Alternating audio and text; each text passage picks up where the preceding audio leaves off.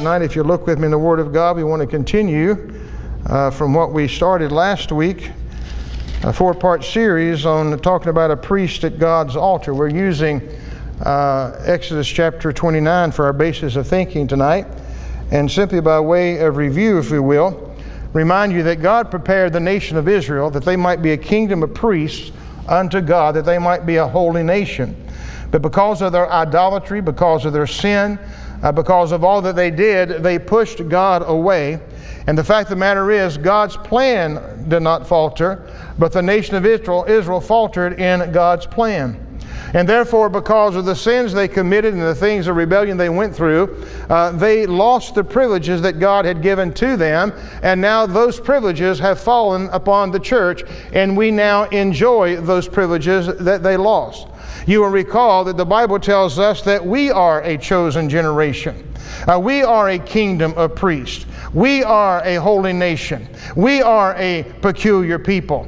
And the fact that we have been called out of darkness and transformed into the marvelous light of the Almighty God. So those privileges have now fallen upon the church today.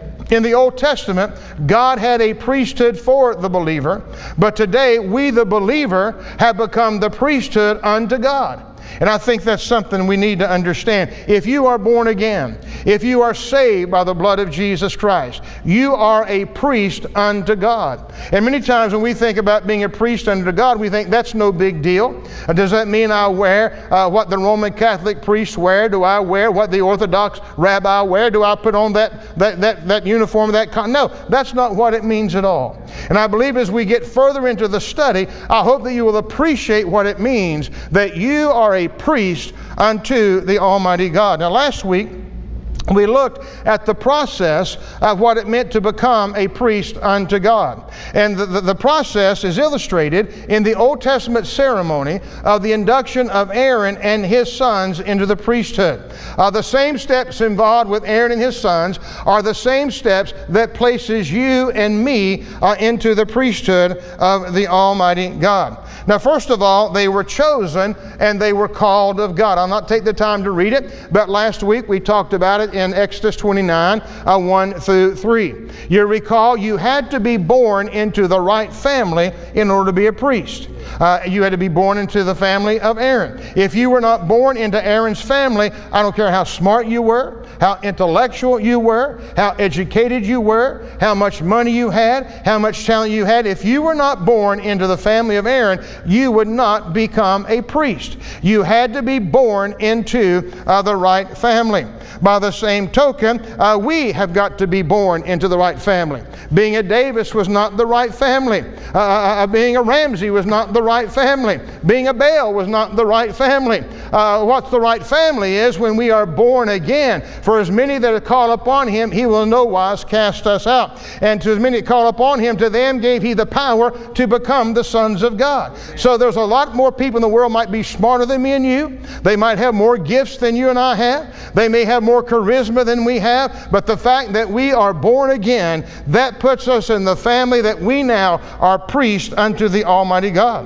Secondly, they were washed. Read about that in Exodus chapter 29 and verse 4, I believe it was. They were washed. Remember, they took the blood of the sacrifice, they applied it to the right earlobe, they applied it to the right thumb, and they applied it to the right big toe. It said that the nation of Israel that were priests, they would listen and hear to the Word of God, they would work for the Almighty God, and they would walk in His steps. In other words, their entire body had been washed, which is a picture of salvation, if you will. They were exclusively given over to the work and the ministry of the Almighty God. We have been washed, thank God.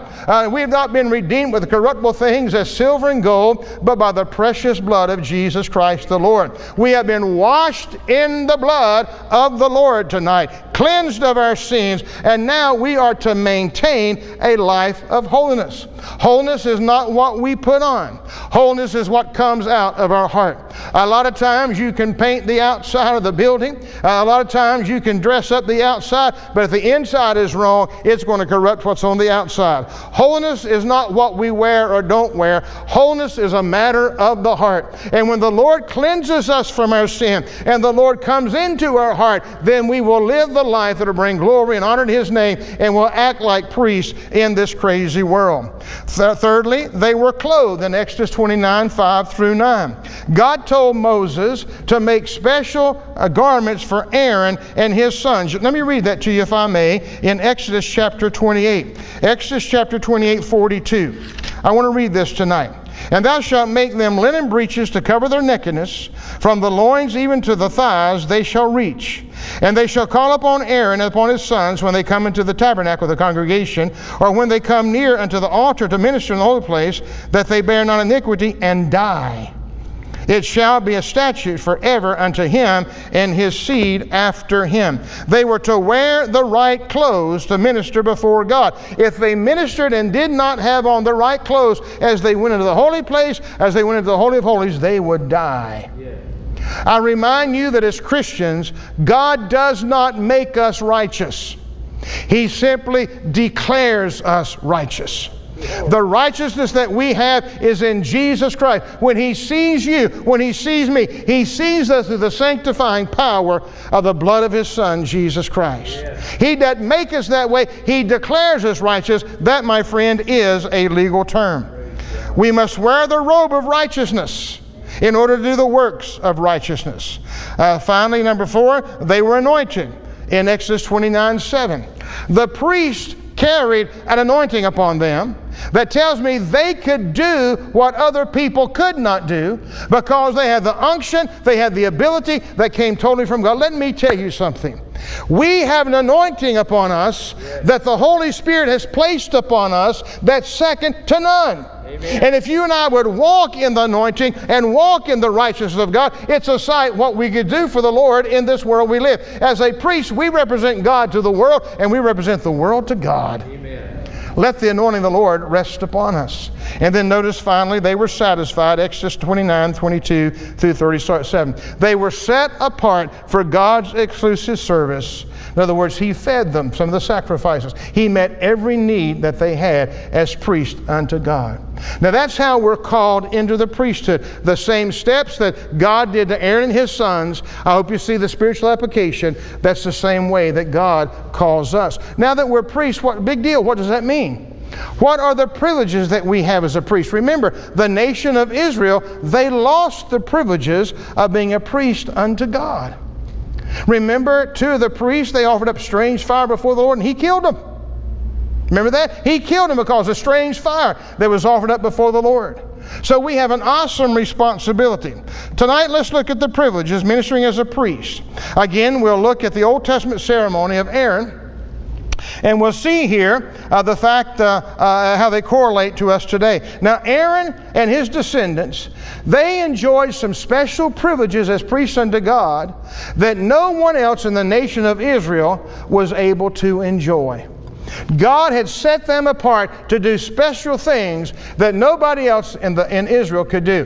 The prophets couldn't do it. The kings couldn't do it. The fancy leaders couldn't do it. The generals in the army couldn't do it. Only the priests were allowed to do certain things in there. Aaron and his sons enjoyed those privileges that were forbidden by everybody else in the land to do. Each of these privileges can correlate to a special way to you and me as New Testament believers today. First of all, they cared for God's dwelling place in Numbers chapter 3. Each of the 3 families, if you will, had a specific area of ministry that they were to perform. Notice, if you will, they were in complete charge of the tabernacle, and each family was assigned a specific and a special ministry opportunity that no one else could do. We find about the Gershonites. They cared for the tabernacle coverings and the hangings. The Kohathites, they were in charge of the furniture and the vessels. And then the family of Merari, they supervised the tabernacle structure, the boards, the pillars, the bars, and all the other equipment. Those 3 families took care of everything in the temple, or the tabernacle rather.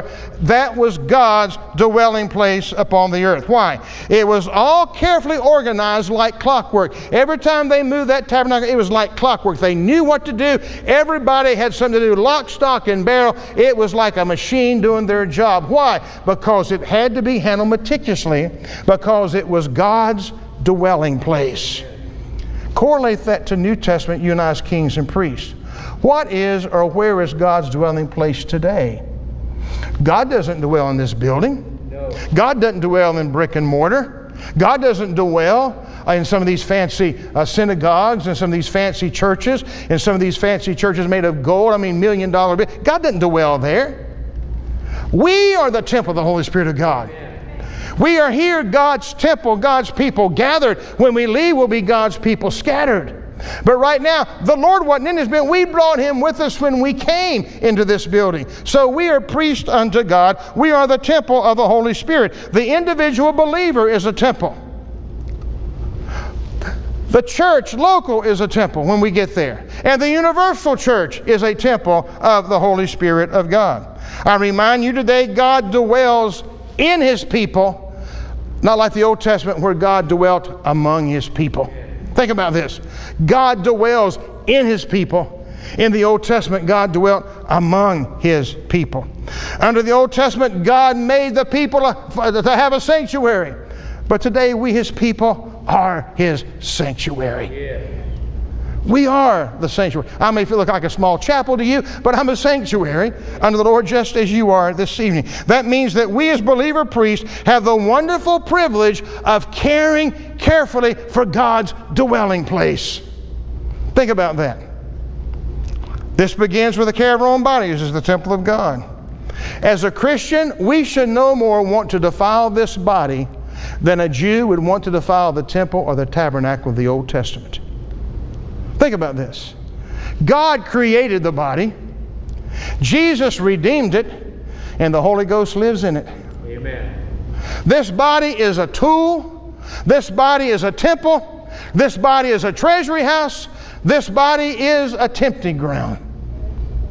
How do we defile the dwelling place of God? Fornication, for one thing. Alcohol abuse, drug abuse.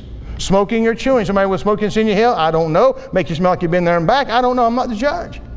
But what do we do to defile the temple of the Almighty God? It affects us emotionally, leading to slavery. You may not tonight, you may tonight may forget your sin, but the sins that we commit will not forget us.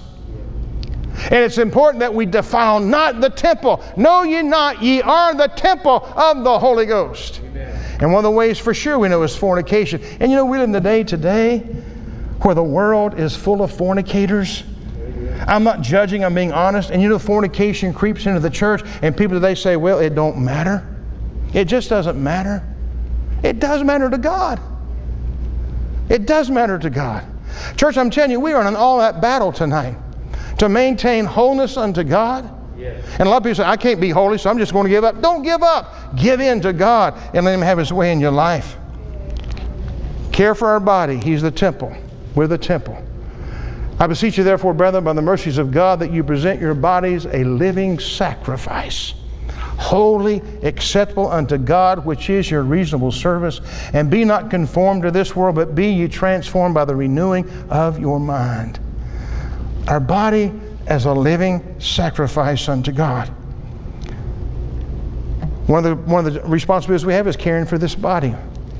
Secondly, another responsibility is keeping the fire burning.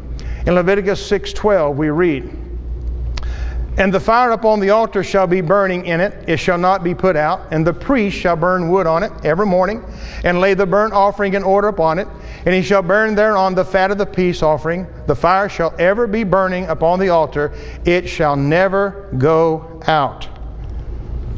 When Moses and Aaron dedicated the temple, the fire of God came down out of heaven. It consumed the sacrifice on the brazen altar. It was the responsibility of the priests of the Old Testament to go in every morning and remove the ashes from the sacrifice, and in the evening put on fresh wood in order that the fire may continue to burn. If the fire was not burning on the altar, there would never be a sacrifice offered up to God. Are you hearing me? Why do you find, and why do I find many times, our sacrifice of praise to be difficult? Why do we find our sacrifice of worship to be difficult? Why do we find our sacrifice of giving our money to be difficult? Why do we find the sacrifice of our soul witnessing to be hard? Because the fire is not burning. And more times than not, what we do out of rote habit. We do because we're guilty. We do because we think it's something we're supposed to do. But friend, when the fire is burning upon the altar, whatever sacrifice I put on it, it goes up in smoke quickly. But if all that's there is ashes, what we do, we're doing sometimes in our own strength, our own power, and in our own ingenuity. It's responsibility. Without the fire on the altar, the people cannot offer sacrifice to God. All this has a spiritual application to the Christian. And here it is. Each of us have a spiritual temperature. What is your spiritual temperature? What is mine? We all have a spiritual temperature. And if we do not keep fire burning upon the altar, we're going to be cold. If we have a little bit of ashes there that's burning just a little bit, we'll be lukewarm. But if the fire is red hot, we'll be on fire for God.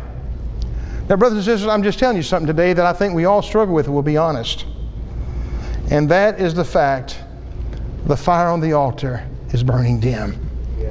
It's the tendency of fire to go out if we do not keep it going. In 2 Timothy 2 and 2 Timothy 1:6, Paul told Timothy to stir up the gift of God, which literally means put life into the fire again. Put life into the fire again. The New International Version says, fan into full flame. The Living Bible says, stir into flame. Again, it's the tendency of fire to go out if we simply don't put wood upon it. I don't know about you, I'm just talking to myself. It's so easy to live off of yesterday's experience that we forget to have an up-to-date experience with God today. It's so easy to live off the revival of yesteryears, to live off the touch that God gave us around the altar last month. So easy when we were slaying the Spirit 2 years ago to live off of that. But I'm going to tell you, every morning the high priest went in and got rid of the ashes of that day. And that evening put fresh fire upon the altar. There's got to come a place in your life and mine where we are disciplined enough and concerned, and I'm speaking to the choir tonight, and concerned enough to say every morning, God, I'm back again.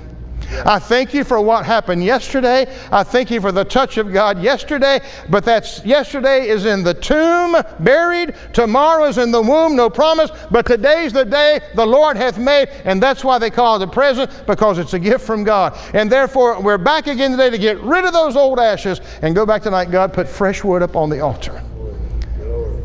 I can't afford, you cannot afford to live off the ashes of yesterday. And this where Pentecostal churches in America, many of them are today and around the world, we're living off the ashes of yesterday's revival. We're living off the smoke of yesterday's revival. We're riding on the coattails of the theology and the coattails of great preachers and prophets of years gone by. But oh God, I want the fresh fire of God to fall today upon me. It'll never fall until we take out the ashes and put the fresh wood upon that altar for the Lord to come and burn within us. Daily we must add fresh fuel, and then ask the Holy Spirit, the breath of God, to blow upon the fire and bring the blaze into full glory for God. I don't want to be lukewarm, and yet I fight it. How about you? I don't want to be cold, and yet I fight it. How about you? It's hard to keep the fire burning in this hour in which we live. I'm just being honest with you. I've got to make myself study the Word of God. I got to make myself pray. Well, you're a preacher, we pay you. Hey, I'm out of the same stuff as you are. It's a constant battle, and the closer we get to the coming of the Lord, the more the devil wants to rob, kill, destroy, and beat us down. But if we'll say, God, I'm a priest unto you. I'm going into the holy place. And take away those ashes of yesterday and put the fresh wood upon him so I may burn for the glory of God. Neglecting the fire, and it gets low, and we become lukewarm Christians or even cold Christians. And we no longer belong to a church of the living God. We belong to the church of the first frigid air. And we can say, many are cold and few are frozen, but God, thaw me out for the glory of God. The third thing and third privilege we have as a priest unto God is washing at the laver. Again in Exodus chapter 30:17. Then the Lord spoke to Moses, saying, Ye shall also make a basin of bronze, with its base of bronze for washing, and you shall put it between the tent of meeting and the altar, and you shall put water in it. Aaron and his sons shall wash their hands and their feet from it. When they enter the tent of meeting, they shall wash with water, so that they do not die. Or when they have, do you get that? So that you hear a lot about death in the priesthood, don't you? Think about that. You hear a lot about death in the priesthood. God takes this thing serious.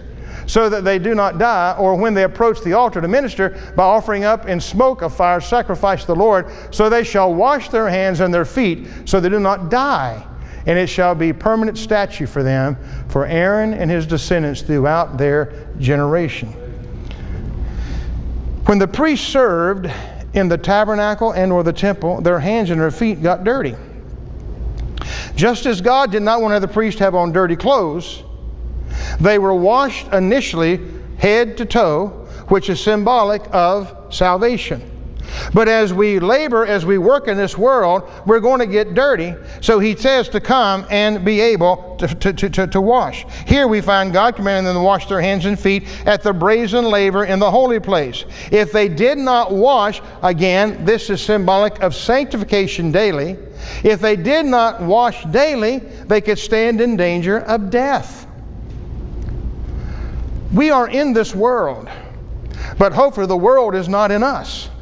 We are in this world, but we are not of the world. We have temptations of the world, the flesh, and the devil every day of our life. We smell like the world. We can't help but listen to the world's jokes and see the world's commercials and the world's literature. It's there. I mean, you're looking for it, it slaps you right in the face when you're not even looking for it. So we come before God daily and we ask Him to wash us afresh and anew in the blood of Christ. And God forbid, but if we sin, and there's not a sinless one among us, but if we sin, we have an advocate with the Father, Christ Jesus the righteous, who is the propitiation of our sins, not ours only, but the sins of the entire world. We can come before Him every morning, God, and every night, oh God, wash me in your holy blood. Yes, Lord. I live among people of unclean lips, and inside me God dwelleth no good thing, and stuff can slip out of me, and thoughts can enter into me. Wash me, sanctify me all over again, God. Put me under the blood of your Son, Jesus Christ. The same principle applies to we as believer priests today. If we want to have fellowship with the Lord, we must come to Him daily for cleansing. Amen. Again, when they took the blood upon the earlobe, the thumb, and the right toe, that was symbolic of salvation, but we come back every day for cleansing, which speaks of sanctification. What's that? We're set apart from sin, and we're set apart to the service of God. I believe you'll never be any cleaner than the day the blood of Christ, God's Son, cleansed you from sin. But we grow in sanctification every day. We grow in sanctification every day. The priest washed all over initial ordination, picture salvation. But they needed the regular cleansing, which is a picture of daily sanctification. Another responsibility that we have, first of all, we talked about caring for God's dwelling place, this temple, keeping the fire burning on the altar of our heart, washing at the laver, and now the fourth thing, responsibility, is burning the incense. We sing that song here sometime, let incense arise. What's that all about? Let our prayers arise to God. There were two altars at God's sanctuary, a brazen altar which stood at the door and was used for blood sacrifice. But there was a golden altar that stood before the veil, and it was used for burning incense. Two altars. The brazen altar for sacrifice, and the golden altar that stood before the veil. The golden altar pictures the offering of prayer to the Lord. In Psalm 141, Lord, I call upon you. Hurry to me. Listen to my voice when I call to you. May my prayer be counted as incense before you, the raising of my hand as the evening offering. Set a guard, Lord, over my mouth. Keep watch over the door of my lips.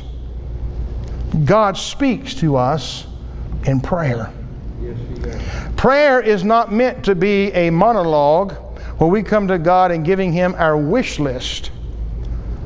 Prayer is a dialogue where He communes with us. Yes. And too many times, I'm being honest, if you agree with me, it's fine. If you don't, that's fine too. But what I see in Christianity through the years has been, let's go and tell God everything that we want. I'm guilty, are you? Amen. But we need to have those quiet moments where we stop and wait upon Him, where He speaks to us. We have a great example of that in the Word of God in Luke. You recall in Luke 1:5 through 17. Lot came up for Zacharias to go in to the temple. They waited and waited and waited, hoping that one day they'd get to do that. And his Lot showed up, and he got to go in there for burning of incense, typifying the saints, a prayer of saints. And as it went up, the angel appeared to him and told him that his prayers had been heard, and God was going to do a great thing, that his wife in her older year was going to become pregnant and have a baby called John. He'd be a forerunner to Jesus Christ. Isn't it amazing how the man prayed and doubted what he heard? Yeah. He doubted it. How can this be? She's old, I'm old. So what happened? Couldn't speak another word. He could not speak another word simply because he doubted the will of God. But it was there at that incense, that altar of incense where he prayed, that God heard. How many times do we pray and we hope God, be honest with me, by show of hands, how many times do we pray and we hope God hears us? Okay, let's be honest. How many times we pray and we think He hears us? How many times we pray and we're just not sure He even cares? My hand's up, I don't know about you, I'm being honest with you. But it hit me this morning. Who do you think you're talking to? Yeah. I woke up early this morning, took off up here, and I'm praying, and it's almost like God said, who do you think you're talking to? Well, God, it's you. Well, what does that mean? He can do anything. God is awesome in power, awesome in glory. He created everything that's in this world. He holds the world in the palm of His hand. He can measure the ocean of the world in the palm of His hand. I mean, God is so big, His center is nowhere, and His circumference is everywhere. Who is it you think we're going to in prayer? Which tells me that I don't frequent the altar of incense enough if I don't understand and comprehend the width, the breadth, and the love and the depth of this God that I'm talking to. Does that make sense? Yes. God, take me as a priest into that holy place, which will one day lead me to the Holy of Holies, that I may commune with the Almighty God. And the will of God is His Word. And we can read that Word and we can understand that Word to know who He is and all that He wants. So when we come before Him in prayer, it's not I hope He hears, I think He hears, but we know He hears. But then at the altar of incense, we wait long enough for Him to speak to us. What a privilege it is to pray to the Father and to know who it is that we truly are speaking to. Believers in this present age, we have a greater privilege than the priests of the Old Testament, because we are invited to come boldly into the Holy of all holies, because when Jesus died, the veil that separated was bursted out, and we can go in. We can live beyond the veil. It's just not frequented. We can live in the veil. Amen. But yet, I can't speak for you, but I'm yet to grasp what that really means. I'm yet to, I get nuggets of it sometime, but to know that the high priest went into that Holy of Holies once a year with a rope tied around him, knowing that if he didn't do everything exactly right, he would die. He would die. And they had to pull him out, and their sins were before him for another year. But if he did everything right, they'd pull that holy curtain back, and he'd walk in fear and trepidation before the holy God. Dear God, give me that kind of a holy fear to my holy God. Because American Christians, many of us, we think He's the man upstairs, He's Daddy, He's the guy in the sky. We have lost so much respect for the holy God who has power to snap life and power to snap death at any moment. But it's in that Holy of Holies where we can take time to be holy and have the Holy Spirit leading us and the Holy Word of God to teach us and the Holy God up on the throne that can speak to us. Who is this God that we're talking to? He's not a man that he'd lie, nor the Son of Man that he'd repent. He bids us to come into the Holy of Holies, the very presence of God, and present our petitions before Him. There's a lot of people I'd like to be able to present petitions before. I'd like to go down to the county right about now and present a lot of things to some of those folk. To be honest with you, I don't mean that ugly. My wife's not in here, and if you don't tell her, she won't know this, but if she finds out, I'm in trouble.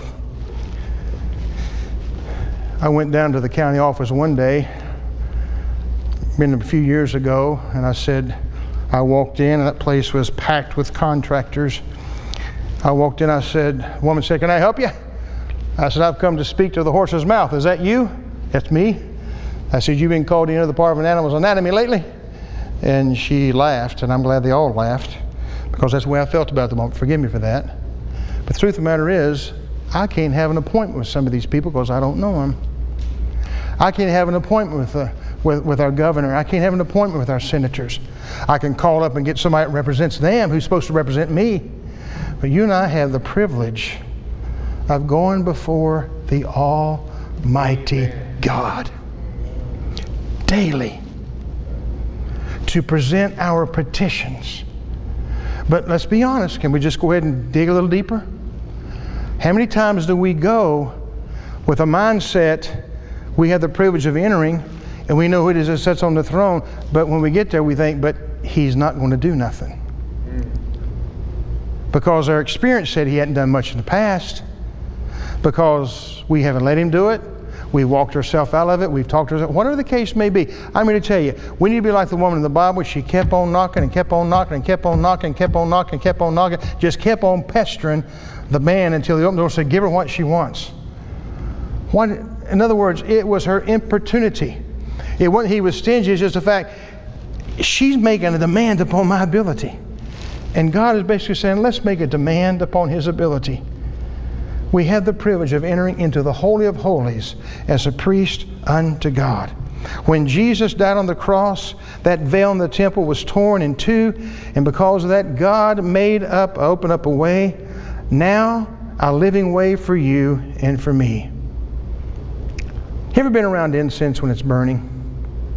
Does it give off an aroma? Some incense stinks and some smells good. My wife's got a few little candles that different things, and they heat up and puts out an aroma. You be around it, you can smell it. I'll guarantee you, when the priest came out of the holy place around that altar of incense, people, they could smell, "Oh, you've been talking to the Lord. You've been in the temple." Do you think that we can be in such the presence of God that people can take knowledge that we have been with Jesus? They said of the early disciples, did they not? And they took knowledge that they had been with Jesus. There was no sign that said they'd been with Jesus. They didn't stamp their hands and I've been to church with Jesus. But the way they lived, the way they talked, the way they acted, and the way they ministered, and the way they witnessed testified to the fact they've been with Jesus. I had a situation happen several months ago. I won't go into the details, but it broke my heart. Someone inflicted severe pain upon themselves. Someone that I knew, someone that I cared for. I thought to myself, before that person did that, why did they not call me? I thought we had that kind of relationship. Why did they not call me? Then I thought about the scripture of the Old Testament. Let's go to the city and call upon this man. Perhaps he can show us the way. When people take knowledge that you and I have been with Jesus, maybe people will call us and we can help them out of hell they may be going to, or help them out of the hell they're living in. There are many people that I know tonight, when my back's against the wall, who do you call? Who do I call? The first person I want to call is somebody that I know has been in the presence of God. Yeah. And if I can get a hold of that person, they can get a hold of God. That's who I'm going for. I'm not looking to Dear Abby, and I'm not going to Judge Judy, and I'm not going to the world, but I want to call upon God myself and get hold of somebody that knows how to get hold of God. I shared this years ago that comes to mind right now. How many of you remember the Ratcliffe bus wreck in Kentucky many years ago where that drunk driver hit that 66-passenger bus, killed a lot of the children and some of the adult workers? At that time, President Ronald Reagan called Brother and Sister Tennyson, the pastor of that Assembly of God church, and said, Nancy and I are praying for you. Anything you need, let us know, and we'll have it there. Some hours or days later, George Herbert Bush called. Sister Tennyson, Barbara and I are praying for you. If there is anything that you need by way of federal government or assistance, you let us know, and we will have it there for you. And she thanked them. Now, while that meant a lot, it didn't help her. But the there so lady, an old mother of Israel, an old prayer warrior, called her up. Said, Sister Tennyson, I've been before the throne of God today, praying for you and your family and your church. And God wants me to give you a word. I don't know about you, friend. I want that woman in my corner. Amen. And the world is looking for somebody like that in you and me, that we might be in their corner. Take knowledge that we have been with the Lord. As we pray, there should be a spiritual fragrance in our lives that others know that we've been with Jesus. Martin Luther said, we're all priests, and our praying is the burning of incense. People knowing that we have been with the Lord. I hope you see something. We'll continue this next week, but I hope that you'll see the importance of what it means to be a priest. It's not just something that we say we are. Friend, there's a privilege we have of being a priest unto God. Yeah.